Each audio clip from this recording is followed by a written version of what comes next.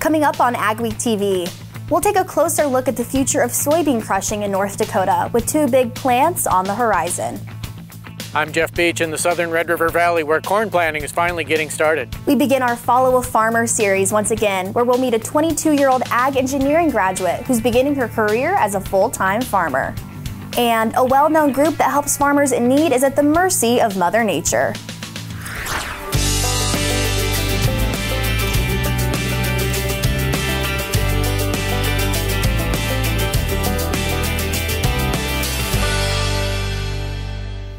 Welcome to AGWEEK TV. I'm Emily Beal. In just a couple of years, North Dakota will go from a state that exports 90% of its soybeans to processing and adding value to more than half its soybean crop. Jeff Beach joins us now with more on this week's AGWEEK cover story. The transformation will come with the construction of soybean crushing plants at Spiritwood and Castleton, North Dakota. North Dakota Soybean Processors is building the Castleton plant. It's a partnership between Minnesota Soybean Processors and CGB out of Louisiana.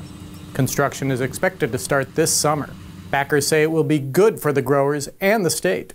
North Dakota is one of the top 10 soybean producing states in the United States. It is the only one that does not have a dedicated soybean processing facility built in it. So it's a great place to put a plant, and the whole idea is to add value to North Dakota produced soybeans. The two plants are being built in counties that are not only North Dakota's top soybean producers, but rank among the nation's top producing counties. Jeremy Weller, the general manager of the Minnesota Soybean Processors plant in Brewster, says more soybean acres are being planted in response to a growing industry. Yield has continued to increase over the years, and we expect that same thing to happen in North Dakota, especially with some dedicated crush plants there, that there will be plenty of soybeans to go around for all these crush plants that are being built. Studies show growers can expect a 5 to 10 cent a bushel premium because of the plants. At Spiritwood, ADM is partnering with Marathon Petroleum to convert the former Cargill malt plant into the state's first dedicated soybean processing plant. It's certainly an interesting time for the state. Thanks, Jeff. You can read much more on Jeff's cover story in the next AGWEEK magazine or at agweek.com. Cold, wet weather continues to hamper planting, but there is some progress this week. Corn planting is still way behind in North Dakota at 4%, but in the past week jumped 20% in South Dakota, 26% in Minnesota, and 43% in Iowa. Nationally, the percent is now 18% behind the 5-year average. Nationally, soybean planting crept up over the last week and is now only 9% behind the 5-year average, but it's still well behind in the northern Great Plains. Spring wheat is still well off its national average pace of 67%, but South Dakota and Montana are right around or above averages. At 5%, Minnesota is 70% behind its 5-year average. Oats are 67% planted nationally, down only 15% from average. At 40%, South Dakota is just 18% behind its 5-year average for oats, while Iowa is 20% behind and Minnesota lagging by 30%. USDA has decreased its projections for the U.S. corn crop. In the latest WASDE report, USDA lowered the national average yield on corn to 177 bushels per acre. Randy Martinson of Martinson Ag Risk Management says it's early in the season to make that prediction. It's really unusual for them to do that. They normally don't. They normally like to see, us get into the growing season a little bit before they make adjustments on the production side. So this was huge to see them do that. And it tells us that they're a little bit worried about the planting and that, where the acres are going to get put, they're not going to get put in the best of condition. So that is significant for the corn market. In addition, USDA lowered feed demand by 275 million bushels and exports by 100 million bushels from this year going into 2022. That may indicate tighter stocks than the USDA wants to see. You can hear all of Randy Martinson's market wrap at agweek.com. The late start means some growers are skipping wheat this year and going straight to corn and soybeans. Dwayne Gorder farms near Esteline in east central South Dakota. After a dry year in 2021, Ray delayed planting until May 10th this year. Gorder will plant only corn, soybeans, and alfalfa on his 700 acres. There was wheat in his rotation last year, but there won't be this year. It's gotten to be late this year, and late planted cereal grains is not a good combination usually. Gorder says he's concerned that some people may be rushing to get the crop in, and if there's an early frost or other bad weather, yields will suffer. After the violent storms that made their way through the region earlier this spring, livestock producers have had to navigate some challenges due to excessive moisture and an immense amount of mud in their pastures. We've had some challenging weather the last month, as everyone knows. Miranda Meehan is a livestock and environmental stewardship specialist within NDSU Extension. She says the mud leaves many farmers and ranchers with nowhere to put their cattle. There's just not a lot of options for people to get animals out of the mud too, because the lots are muddy. Mud harbors pathogens very, very well. Zach Carlson, an NDSU Extension beef cattle specialist, urges ranchers and farmers to be aware of the possible health risks that come along with calves being in a muddy area for a long period of time. Maybe the cow's udder's dirty, covered in mud, which contains manure and some of these pathogens.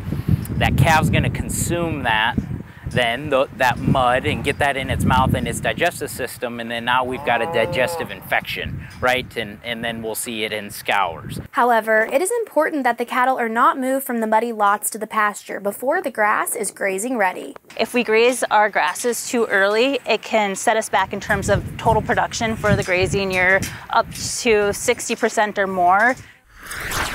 Because of that, Meehan advises ranchers use good judgment when putting animals out to graze. She also says some of the region's tame grasses, such as brome, have reached grazing readiness. Coming up on AGWEEK TV, we kick off another season of our popular Follow a Farmer series with a young woman just getting started.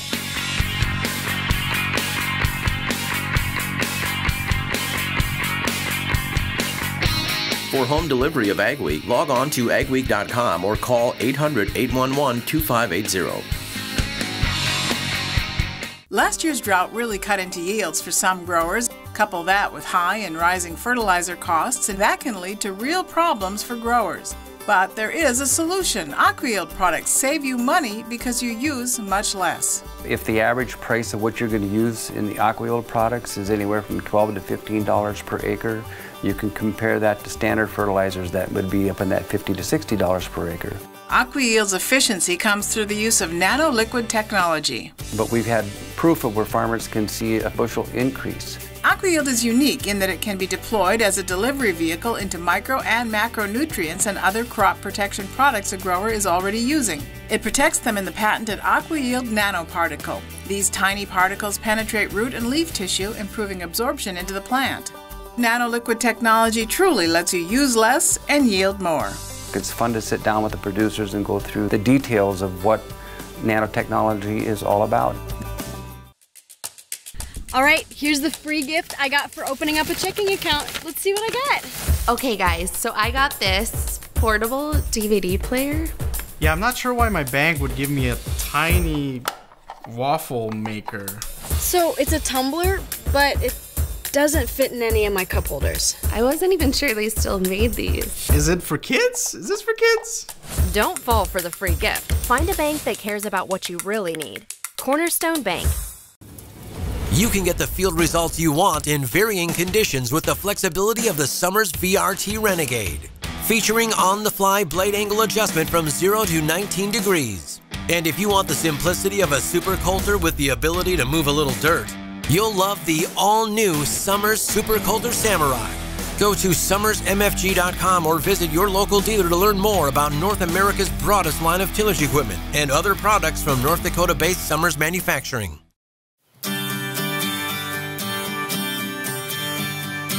At Advanced Grain Handling Systems, we're your full-service grain dryer and bin project partner. We'll handle everything from start to finish.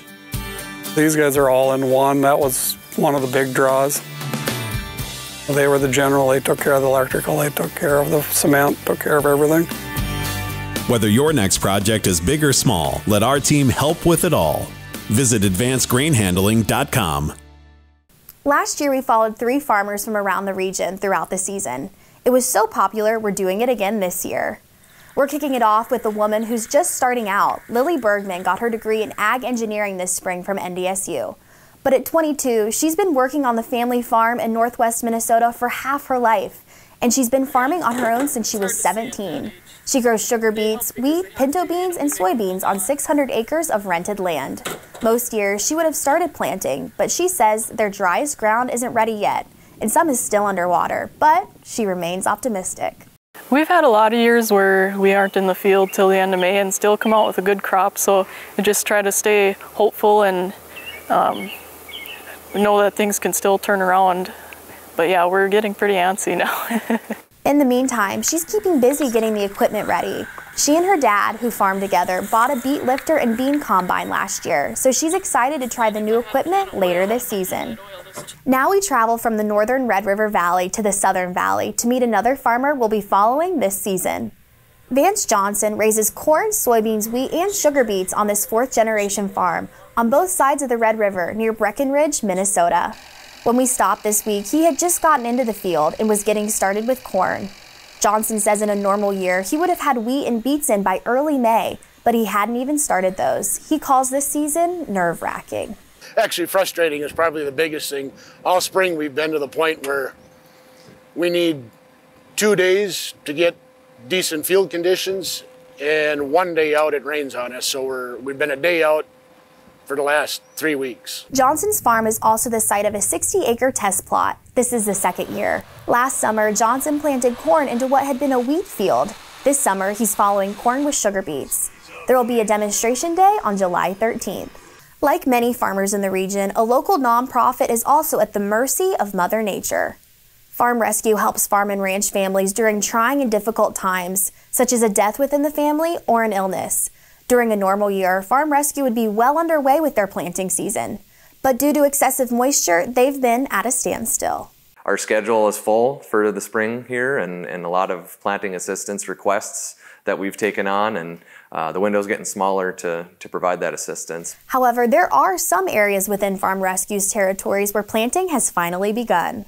We had a planting case down in Kansas and a couple before that in that same state. And then we've also been working in Iowa and Minnesota this week. So we're definitely keeping busy, but things are going to be a lot busier when conditions are finally right to get in the field in some of these wet places. Farm Rescue helps farm and ranch families in 7 states. Leaders from the federal agency that regulates the nation's largest provider of ag financing got a first-hand look at Midwest Ag this week. The Farm Credit Administration oversees the farm credit system, which is the main source of ag financing.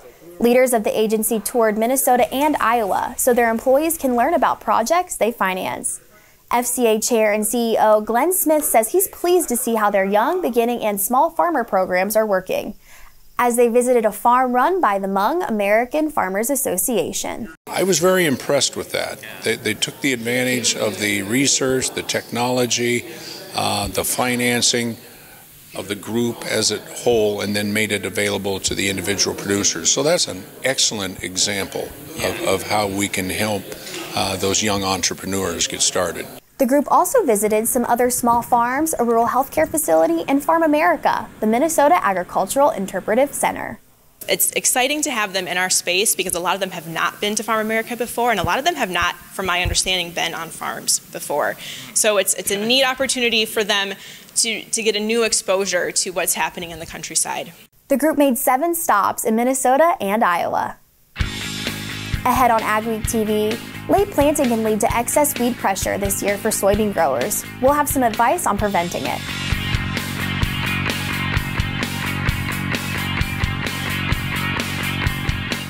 At Gateway Building Systems, we provide unmatched service to all of our customers.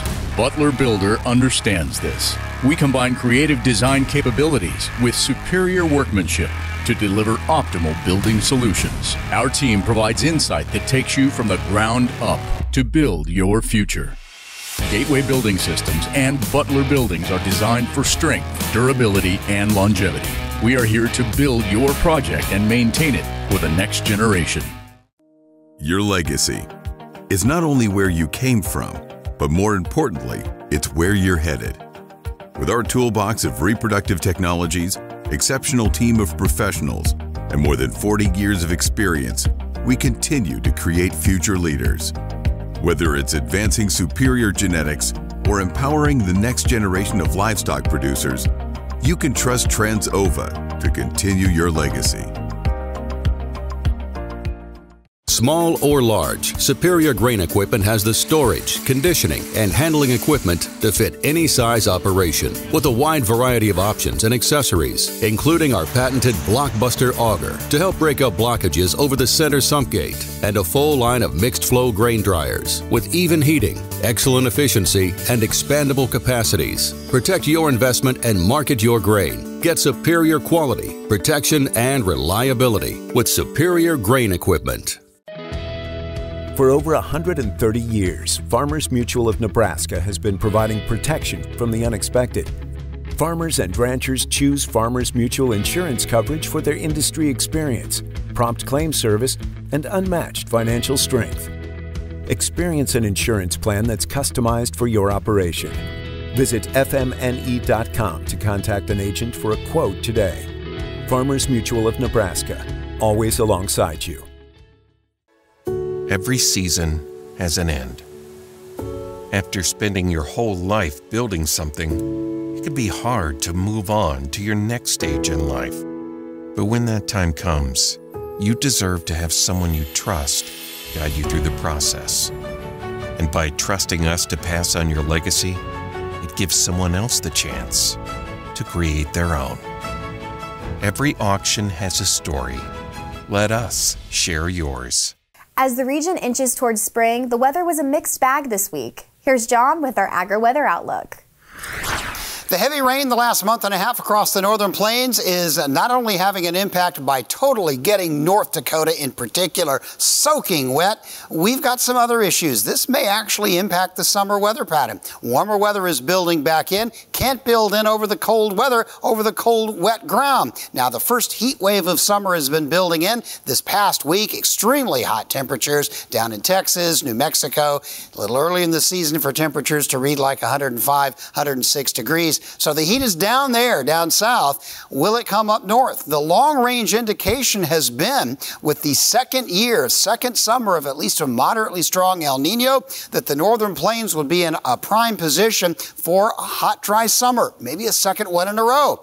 But over the last 60 days, heavy precipitation on the order of 250 to 400% of normal. In other words, between 2.5 to 4 times the average precipitation. Most of this in the last 6 weeks, and it's really focused on North Dakota. A little bit of wet weather down here in the mid-south, centered on Arkansas. Of course, it basically has not rained at all over the southwest from West Texas, New Mexico, Arizona, and the far southwest. Pacific Northwest has had some rain. The east kind of nominally normal, but up here in the northern plains, it has just been soaking to ridiculously, in fact, record wet across the region this spring.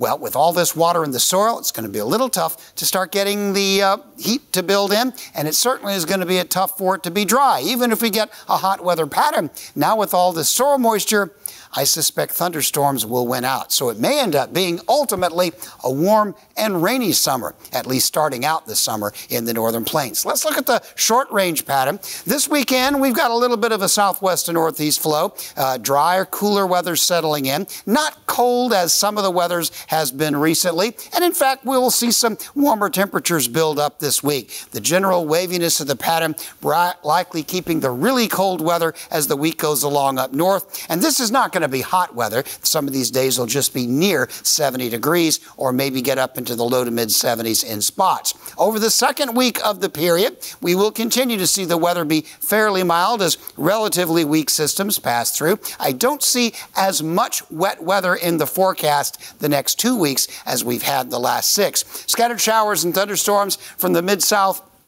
up into the northeastern states, the southwest dry, and just the kind of little token showers and stray thunder showers this week in the northern plains and upper Midwest. The second week, we might start getting into some wet weather again. This is about the time as the calendar turns to June. Temperatures will likely be warming up a bit around that time as well, but it doesn't look terribly heavy unless you get a couple of heavy storms. Still, the weather trending a little warmer, tempered by all that moisture. Saline can leave parts of a field unproductive, but now there's a solution. An Arizona company is taking technology developed for golf courses and using it to take salts out of the soil. Calcium's kind of the bully of the soil, and so it pushes off the other nutrients off of the soil colloids. It was black. The headlands were black, and nothing was growing. Even weeds had a tough time.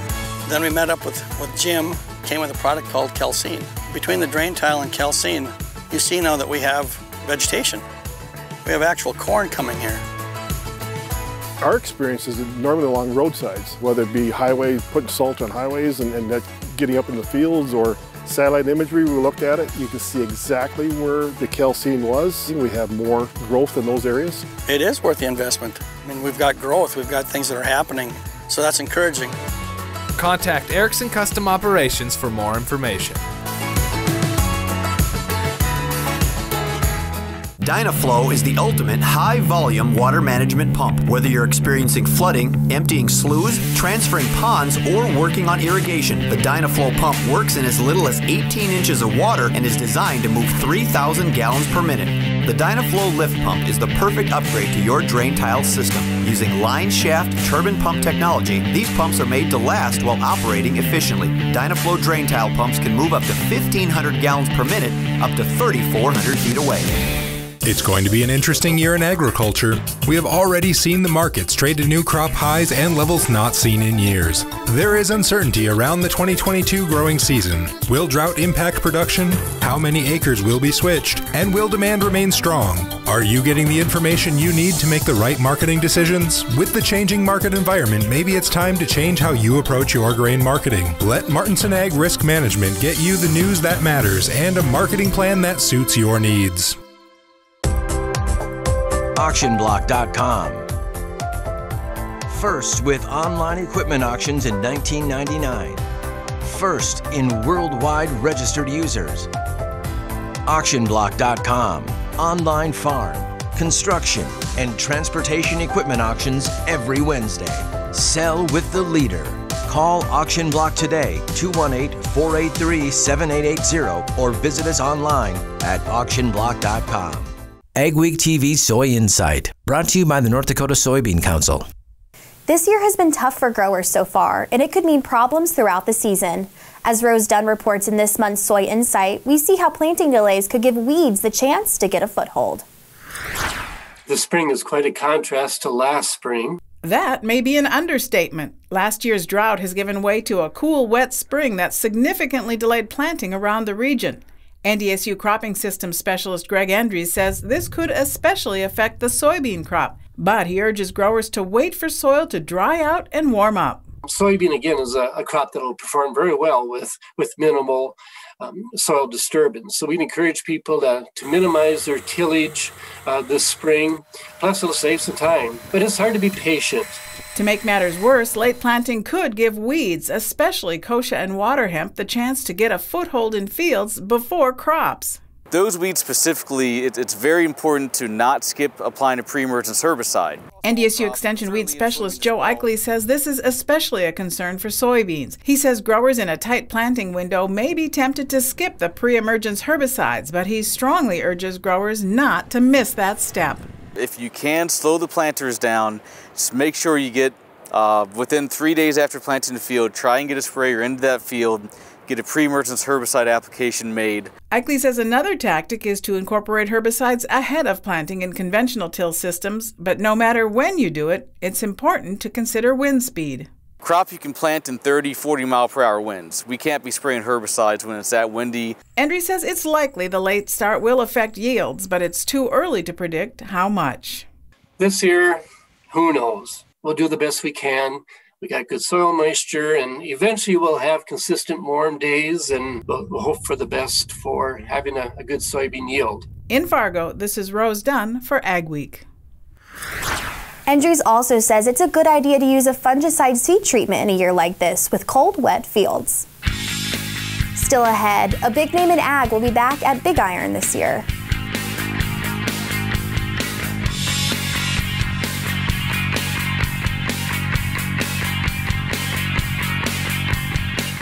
Small or large, Superior Grain Equipment has the storage, conditioning, and handling equipment to fit any size operation with a wide variety of options and accessories, including our patented Blockbuster auger to help break up blockages over the center sump gate, and a full line of mixed flow grain dryers with even heating, excellent efficiency, and expandable capacities. Protect your investment and market your grain. Get superior quality, protection, and reliability with Superior Grain Equipment.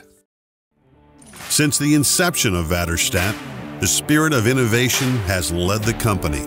We push the limits, providing innovative and reliable seeding and tillage solutions that simplify everyday life for farmers. We continue to reimagine the capabilities and technology behind farm machinery, providing customers with a perfect emergence while maximizing their yields. We look forward to growing together. The team at North Star Ag is committed to quality and committed to you. We're not just a full-service dealer, we're farmers too, so we know you need the best machinery and services that'll keep you going all season long. We have the largest equipment inventory in the upper Midwest with a well-equipped parts and service department. So whether you need machinery tomorrow or parts today, stop in and experience what North Star Ag can offer on our website at northstar-ag.com or give us a call at 701-361-4790. Don't miss out on the equipment you'll need next season. Titan Machinery, your local Case IH dealer, has early order discounts on its full line of powerful, efficient, new Case IH equipment, including tractors, combines, and self-propelled sprayers. Get a great deal and ensure that you have the latest in productivity and technology. Supply chains are tight. Contact your Titan Machinery dealership today and find out how much you can save by ordering ahead. Titan Machinery, your local Case IH equipment experts. Every season has an end. After spending your whole life building something, it can be hard to move on to your next stage in life.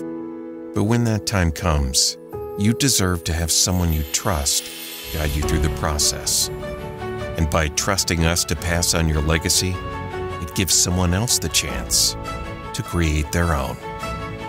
Every auction has a story. Let us share yours. Slowly but surely, the agriculture and farm show world is returning to pre-pandemic form. After taking a year off, Titan Machinery will be back at the Big Iron Farm Show this fall in West Fargo. Like many other equipment dealers, Titan opted out of the 2021 Big Iron Show due to the COVID-19 pandemic. A lot of that stuff went on hold because of the pandemic. So we did step back from Big Iron. Also, our manufacturers had the same problem. They didn't want to send people out to potentially, in a harmful situation. So we stepped back from Big Iron along with Case IH. However, supply chain issues may make it difficult for Titan to have a lot of machinery at Big Iron. As far as equipment, that is really the challenging part. In a year like this where demand for equipment is very high, commodity prices are high, we still have supply chain issues just like everybody else is dealing with. Our competitors have the same problem. Titan Machinery will have Case IH, Case Construction, and New Holland equipment at their Big Iron booth. Stories you'll only see on AGWEEK.com and in AGWEEK magazine this week. As the Minnesota legislature looks to wrap up soon, the Ag Commissioner says leaders have agreed on an $18.4 million drought relief bill and $15 million for supplemental ag. And a meteorologist and commodity advisor says this year's La Nina is actually stronger than the La Nina events in 1989, 99, 2008, and 2011. We appreciate you watching AgWeek TV. Remember to check us out daily on Facebook, Twitter, and Instagram to keep up on all your ag news. Have a great week.